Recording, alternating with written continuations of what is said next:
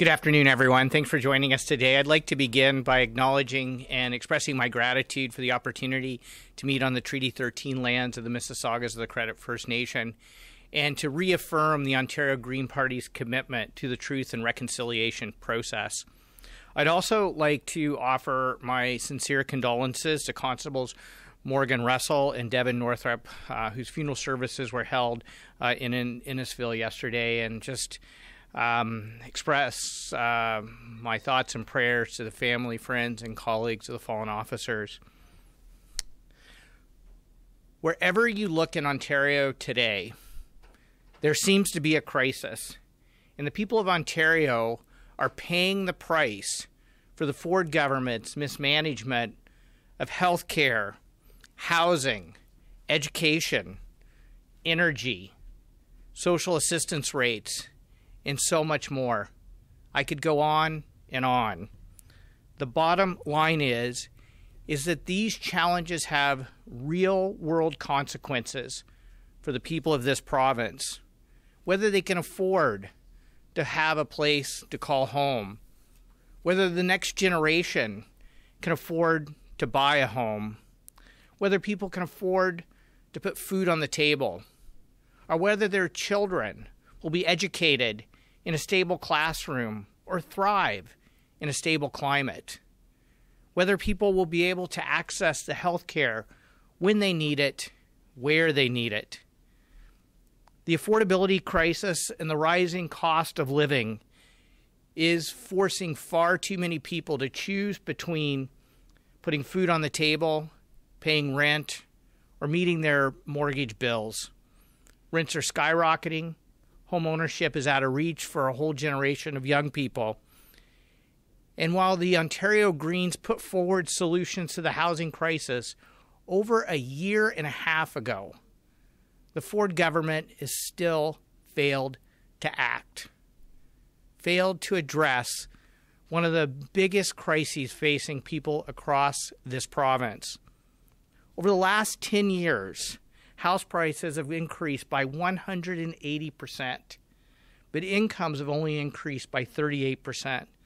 The wait list for social housing is 185,000 households, equaling 481,000 people, or 3.4% of Ontario's population.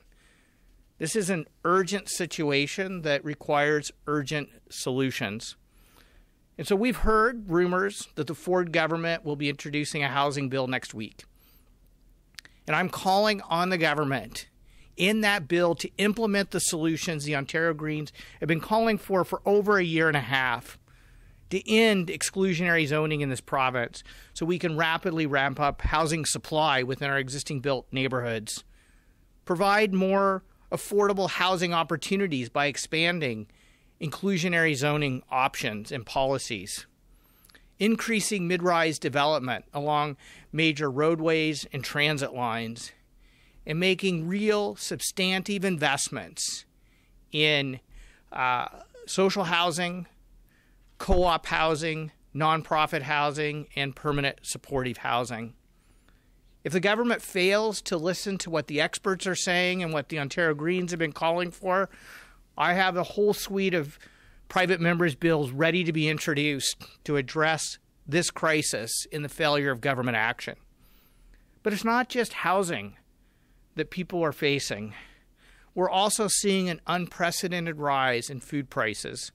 Food inflation is an historic 11.4%, the highest in 40 years.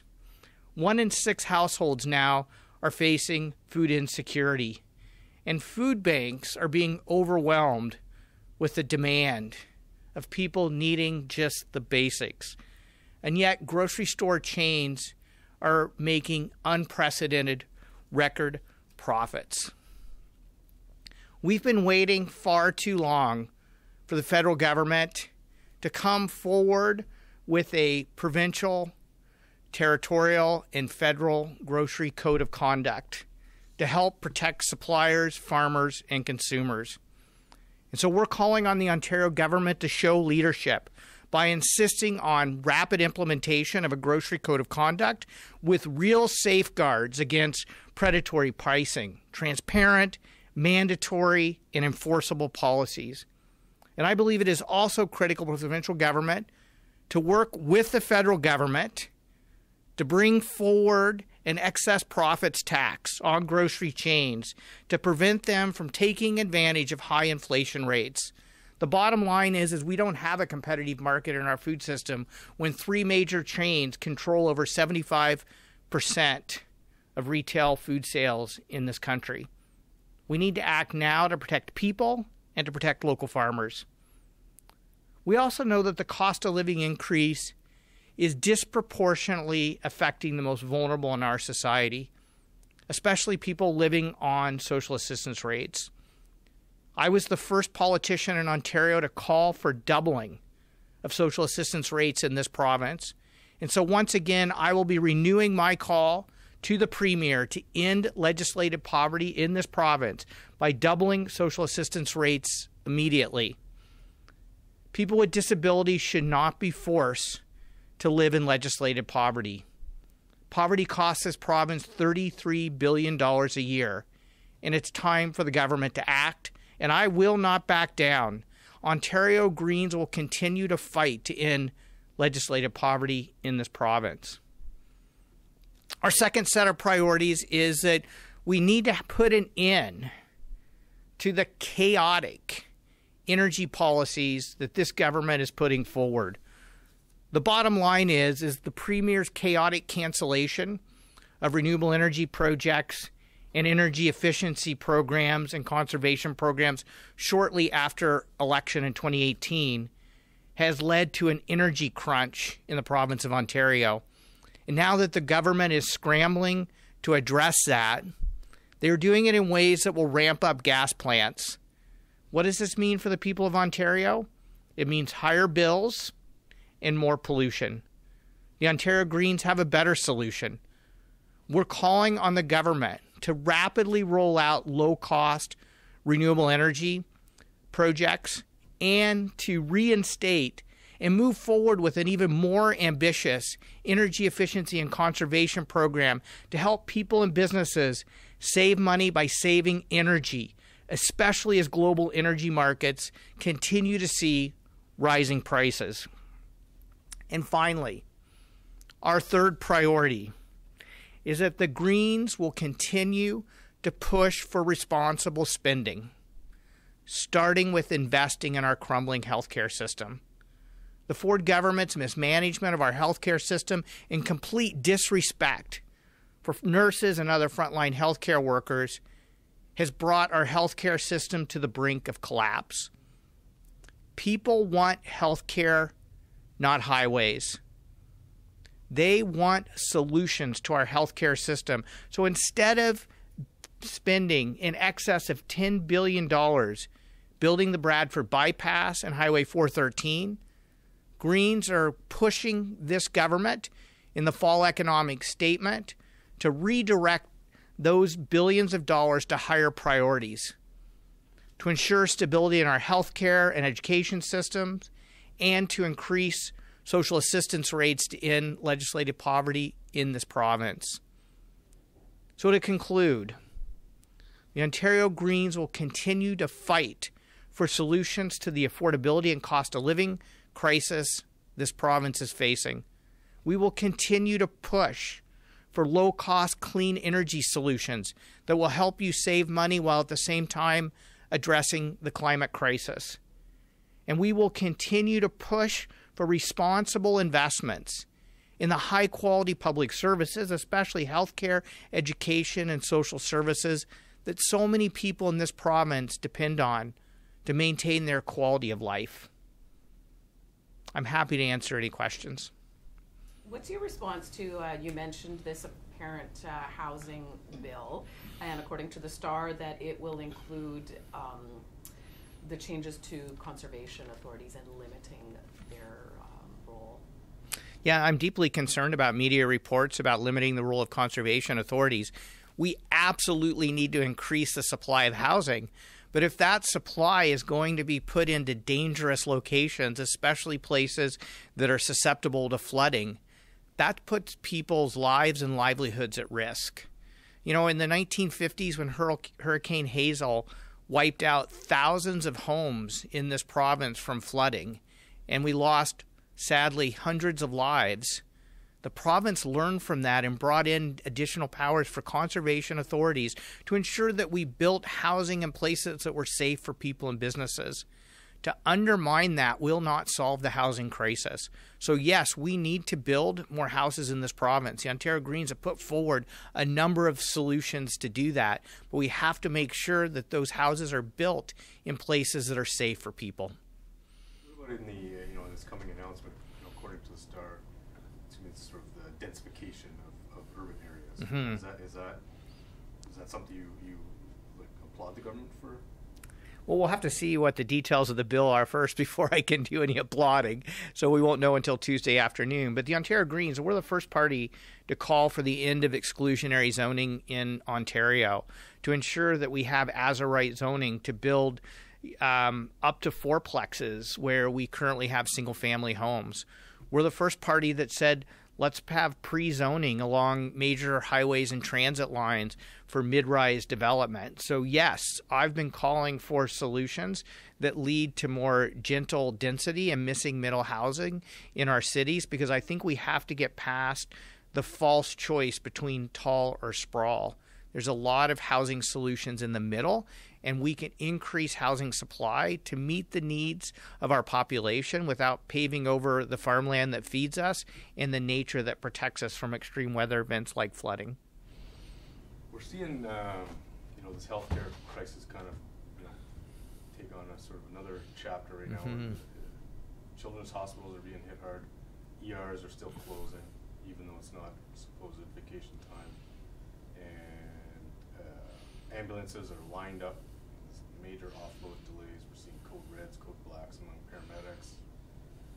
What would you like to see done that can address those issues? And we haven't even hit flu season yet. Yeah, well, you're absolutely right. I'm deeply concerned about the effect cold and flu season and what appears to be rising COVID infections as well in our healthcare system. The bottom line is the Ford government is bragging about a budget surplus at a time when our healthcare system is literally crumbling before our eyes. It doesn't take a healthcare policy expert to see that emergency rooms are closing, that ambulances are having challenges in terms of offloading patients, and the government's response has been to deny that there's a crisis and to fail to provide the investments we need in publicly funded, publicly delivered healthcare. So what's it going to take? First step, repeal Bill 124 and provide nurses and other frontline healthcare workers with the wages and benefits they deserve with better working conditions. Second, we could be fast-tracking the accreditation of foreign-trained and internationally trained doctors and nurses. The government has made some small steps in that direction, but the bottom line is, according to the Registered Nurses Association of Ontario, we have 15,000 to 20,000 internationally trained healthcare professionals in this province that could help alleviate the staffing shortages we're seeing in our healthcare system. But the government has failed to fast-track the accreditation of those healthcare providers over the last few years. And then finally, we need to make the budgetary investments in healthcare to shore up our healthcare system.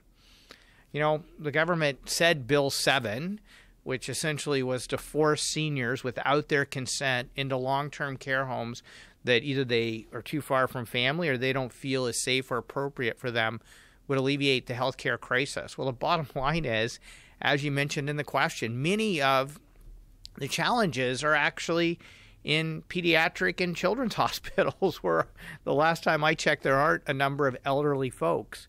So the government's response, that's just one example of how the government's response hasn't met the moment or the issues that we're confronting in our healthcare system. And so instead of bragging about surpluses, I say they need to deliver solutions that benefit the people of Ontario. In terms of rising, costs for people, sort of out of control inflation, you're talking a little bit about this code of conduct. Mm-hmm. Tell me a little more about to sort of guard against this kind of predatory pricing that we're seeing, how would that work? Yeah, so we've seen other jurisdictions, the UK in particular, but also looking at Australia and New Zealand. And there are conversations happening in Canada right now at the federal level to bring in a grocery code of conduct that would help protect local farmers and suppliers from predatory practices. So we're saying let's move forward with those practices, but let's also include protections for consumers. We're all well aware of the bread price fixing scandal that took place among the three major grocers. That's just one of a number of examples of where retail concentration in the grocery sector is damaging both consumers and local farmers and suppliers, because we simply don't have a competitive market in food retail when you have the three top retail food chain controlling over 75% of the marketplace. So let's look at other jurisdictions that have brought forward solutions and bring them forward here in Ontario. The bottom line is that net margin earnings for the three major grocers, for one, it's up 16%, for another, it's up 41%, and for a third, it's doubled. Could you imagine that doubled? So we've seen excess profits from the grocery chains during the pandemic, and as compared to between the years between 2014 and 2019, for example. And a lot of that's being driven by the fact that they have concentrated power in the marketplace.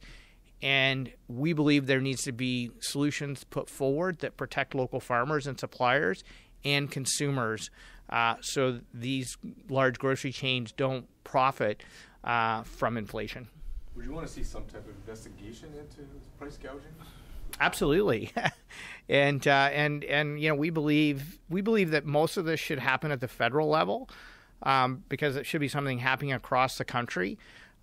As the largest province in the Federation, we believe Ontario should lead, pushing the federal government to act on these issues. And if the federal government fails to act, then at the very least, Ontario needs to take action within this province to protect Ontarians. And I'm good. I gotta keep going. On the education front, where it seems like we're potentially heading towards some disruption. Mm-hmm. What do you want to see there?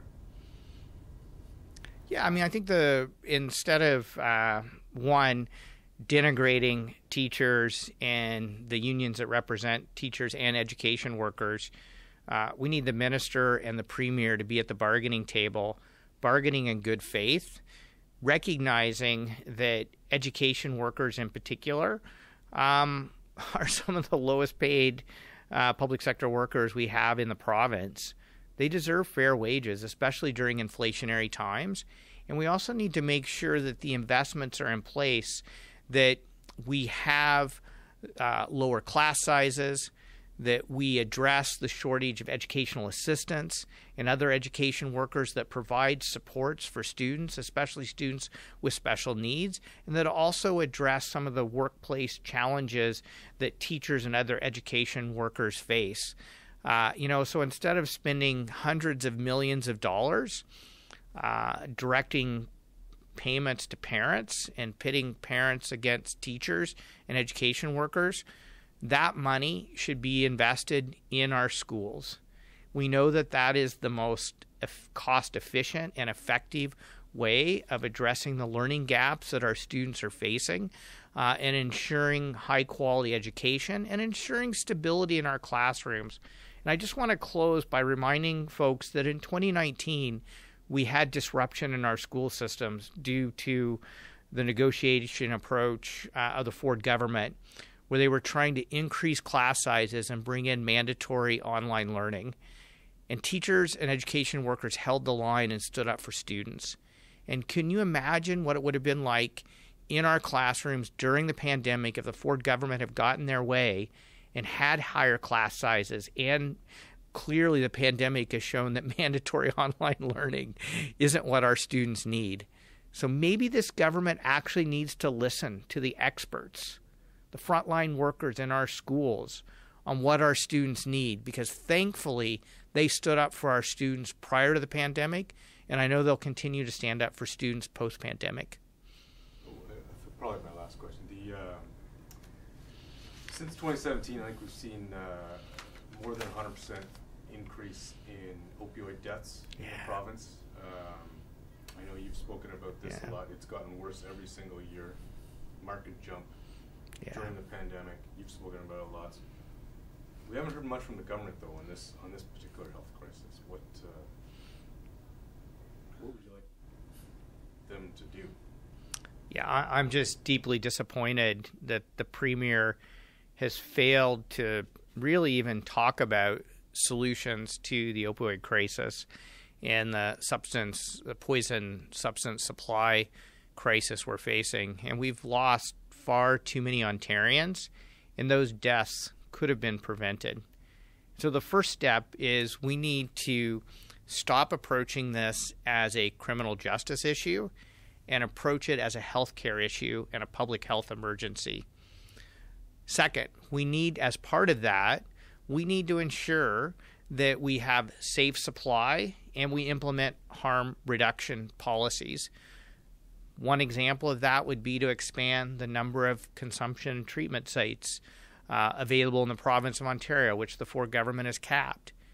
In conjunction with that, we need to expand the number of treatment spaces that are available for people with substance use challenges. We need to start directing more resources into mental health and addiction supports so people can access the care and services they need when they need it and in a way that's affordable for people, which is why we've been proposing that mental health and addiction services should be provided through OHIP. If we truly believe that mental health is health, then it should be funded and accessible in the same way that physical health is. And then finally, we know that one of the biggest challenges people are facing that can, not always, but can lead to substance use is poverty and lack of housing. And it's one of the reasons we've been so aggressively promoting permanent supportive housing solutions with wraparound mental health, addictions, and other supports for people. We know that every $10 invested in permanent supportive housing saves the government $21.72 in other costs, healthcare costs, criminal justice costs, social service costs, and it improves the quality of life for the people who are currently unhoused. So we know there are solutions, and we know there are solutions that will actually take pressure off of our healthcare system, our police services, our criminal justice system, our social service systems that can be implemented. But unfortunately, the Ford government has just simply failed to act and in most cases completely ignored the crisis that so many people in our communities are facing. Great. Okay, thanks everyone. See you all next week.